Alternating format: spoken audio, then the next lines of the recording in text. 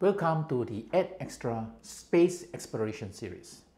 Following the visit of NASA astronaut Jeff Williams to Singapore, where you get to meet him or hear him at the science centers, at the universities, and in different social settings.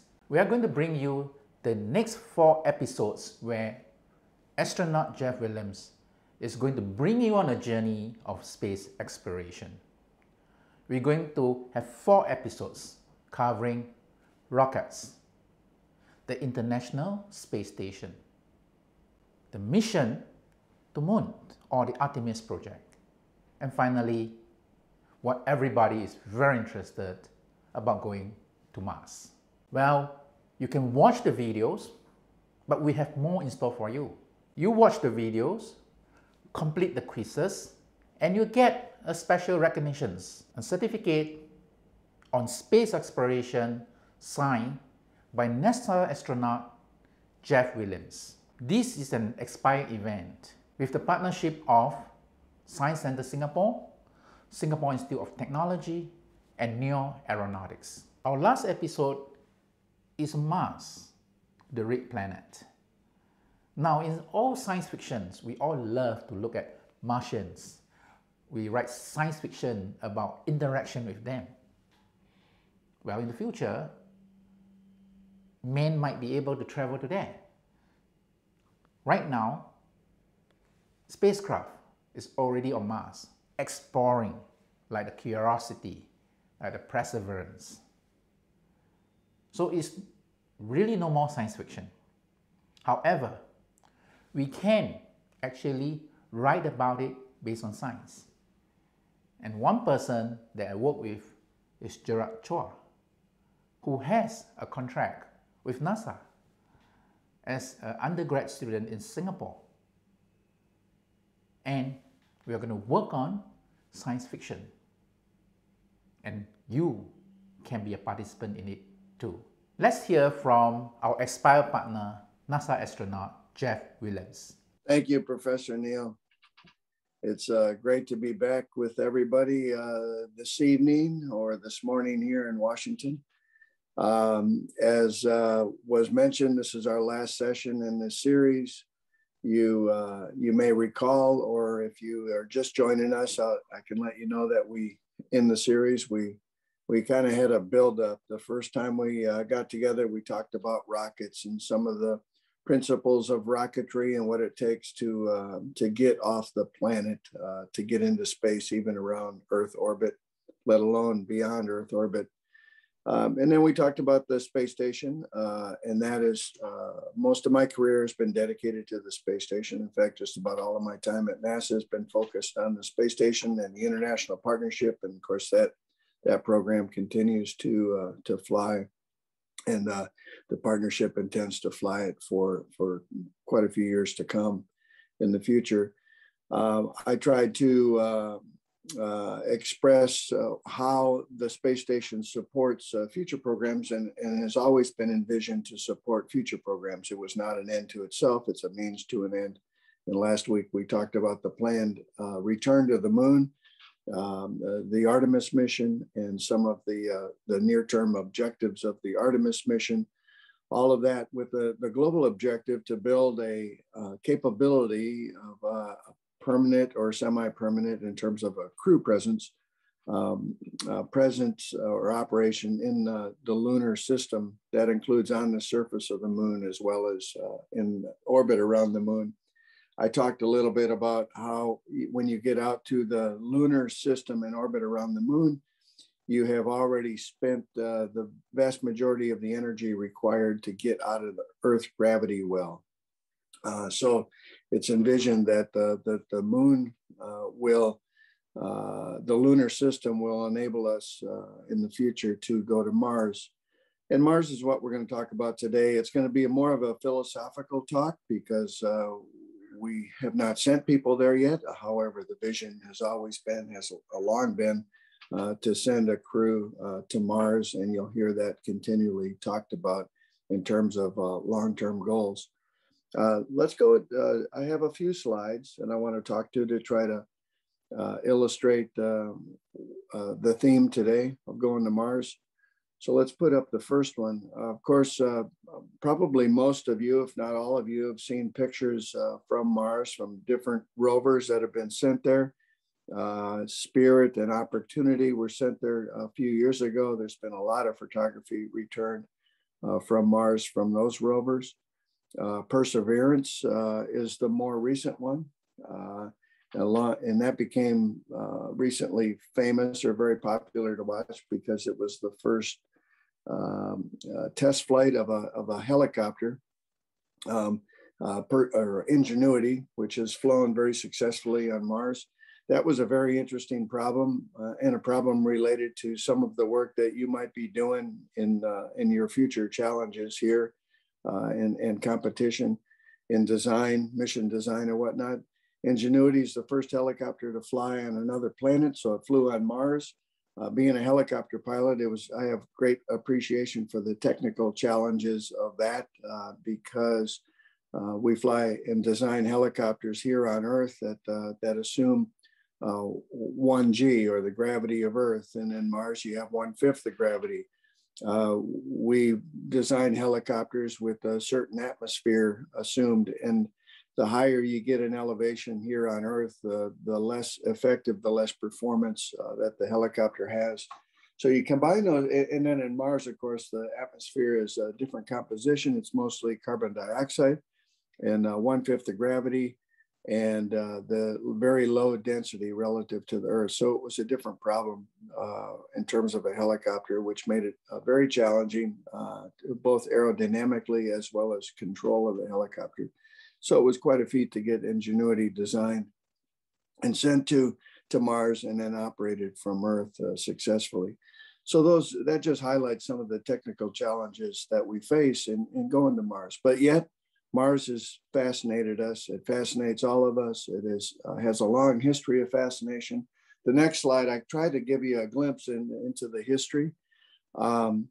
In the mid 20th century, rather, so the mid 1900s, Mars became very popular. And even before that, in the early 1900s and the early 1800s, it grew in popularity in science fiction. By the mid 20th century, the mid 1900s, the science fiction was starting to be transformed into, hey, we could do this. Wernher von Braun, who of course is the German rocket scientist who after World War II came to the US and helped develop the program that led us to the moon under Apollo in terms of developing rockets. He had a great vision, big vision for going to Mars. And you see on the right part of the screen there, the book, The Exploration of Mars, references Wernher von Braun. He energized the vision, if you will, that transformed going to Mars from being viewed as science fiction to being viewed as something that we could do, that could be reality. There were a lot of, if you go back and do a search, you'll find a lot of movies and literature and like these magazines shown on the screen, as well as books through the 20th century that popularized that vision. There's lots of movies. Actually, Wernher von Braun worked with the Walt Disney in the 1950s, I think it was, and developed a series that would inspire people to go to Mars. The vision for space exploration was formulated about that time too, to make it an official objective from the United States to explore space and send people to space. And even if you go back to about 1958, 1959, you can find objectives that said, okay, the US is going to develop the capability to build a rocket to get into Earth orbit and then send a man to orbit or a crew to the orbit to develop a space station. From the space station, go to the moon, and from the moon, go on to Mars. That was envisioned in the late 50s. Of course, we skipped the space station in the 1960s, went directly to the moon. And I think I touched on that earlier. That was driven completely by geopolitics and the Cold War between the United States and the Soviet Union. and it was determined that we could probably beat them to the moon. We were neck and neck, if you will, building the space station and then going to the moon. So the decision was made to go to the moon.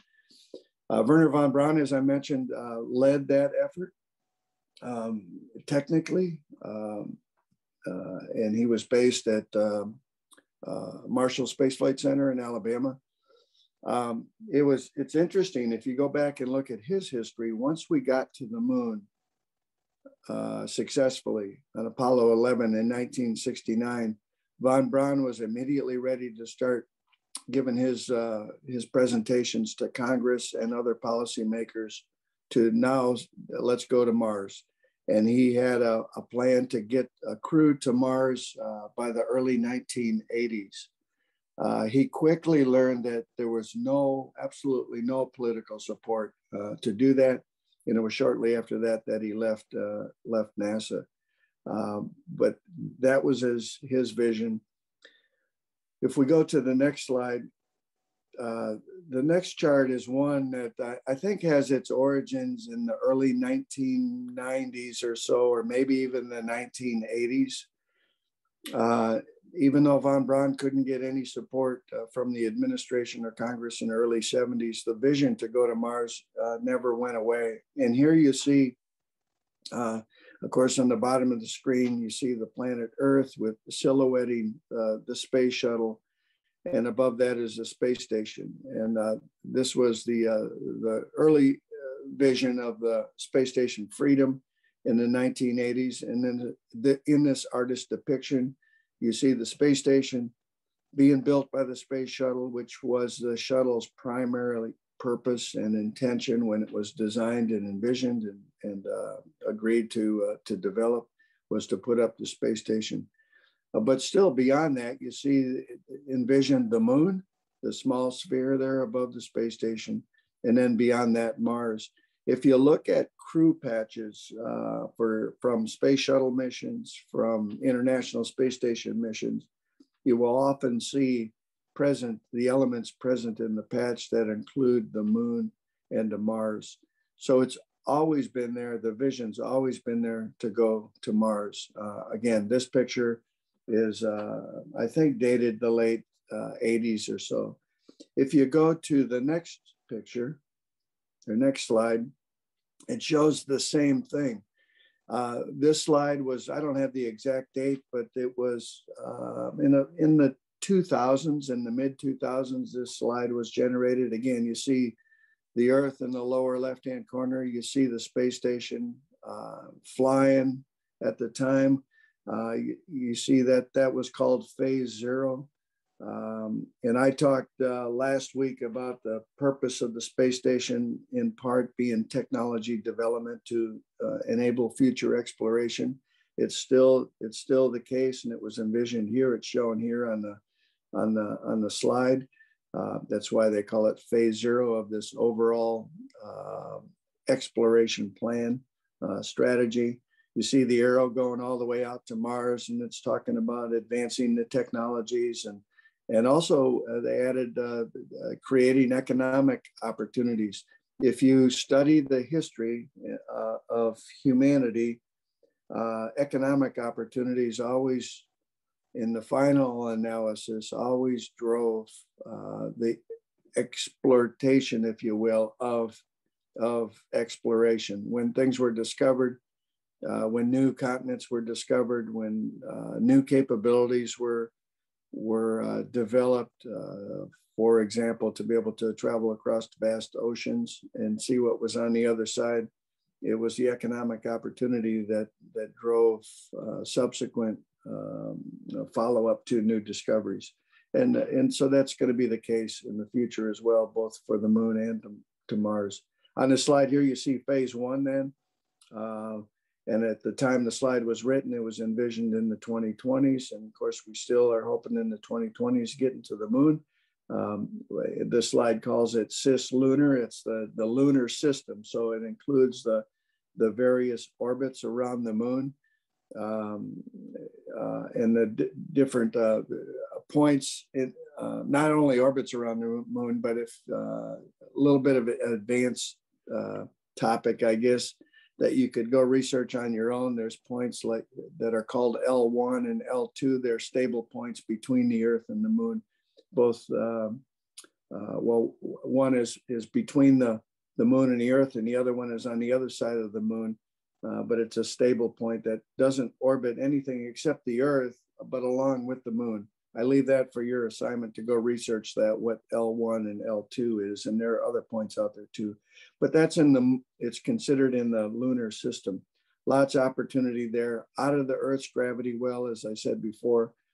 So a very key development that needs to take place to enable future exploration. You get into phase 2, and the slide calls it Deep Space Transport and Mars Verification Mission. Before we send a crew to Mars, we have to confirm that we can get them there safely, that we can get them on the planet's surface safely, that we can get them off the surface and return to Earth. So it's going to take a lot of technology development and verification. So we're going to have some uncrewed missions that go in advance that provide that capability, that verify the capability for getting to Mars and returning safely to Earth. The next major milestone that you'll hear talked about is a sample return. That'll be a robotic mission that goes to Mars, gets to the planet, grabs some soil samples and rock samples from the surface, and then returns them to the Earth. And of course, that'll be a pathfinder for later using a similar capability to get a crew there and back. So that's what this calls phase 2. Phase 3 and 4, of course, is actually the crewed operation on the Mars surface. So this slide again is from the 2000s. Same vision that goes all the way back to at least the 1950s, late 1950s. Next slide. The next slide touches a little bit on what I talked about last week. I talked about the Artemis program. So this takes a little bit narrower sliver in time from the previous slide, but it just demonstrates in a little bit more granularity this overall vision, still with Mars in vision, in focus, in the upper right-hand corner of the slide, and all these elements of the envisioned operations on the Moon and near the Moon, both in an orbiting space station around the Moon, as well as operations between the space station and the surface of the Moon. Semi-permanent, where a crew goes out for a time and then returns to Earth, and then there's a gap and another crew goes out a little bit later. But all along, developing the capability, broadening the capability, developing new technologies, proving the operational concepts that will eventually then go to Mars. Mars is much harder to get to than the Moon. We are relearning just how hard it is to get to the Moon and to operate on the Moon relative to the space station. I talked 2 weeks ago about the logistical requirements needed to support the space station. Spare parts, simple things like food and clothing, keeping the air quality on the space station. It is very challenging, very hard to do. We've been doing it for well over 20 years now, going on 21 years of continuous human presence, but it's still hard to do. And that's in Earth orbit. Going to the Moon is going to be an order of magnitude more challenging. We won't be able to sustain it continually like we do with the space station because of those challenges. But the Moon will be much harder to execute in the long term. And then Mars is an order of magnitude beyond that. So it's easy to underappreciate the challenges that will need to be met for going to Mars. I'll just give you one example of going to Mars, and it's in the next slide. And just so if you haven't thought about it before, obviously going to the space station, you launch a rocket, get into Earth orbit. It flies about 250 miles above the Earth's surface. But in a relative scheme, it's fairly simple, fairly well understood. Going to the Moon, it's a little bit more complicated because now you leave the the effect of the Earth's gravity, and you enter the gravitational influence of another body, being the moon. When you go to Mars, it's even more complicated than that. And I think it's obvious to most of you, but now you are leaving the Earth, and where the Earth has the primary force on a spacecraft, the Earth's gravitational force, and you need to provide enough energy to get away from the Earth's gravitational force and go by the moon, which also influences your trajectory leaving the Earth. But then you essentially get into an orbit around the sun and you depart the Earth. But you have to depart the Earth on a plan that puts you on a trajectory where you intercept the target planet Mars.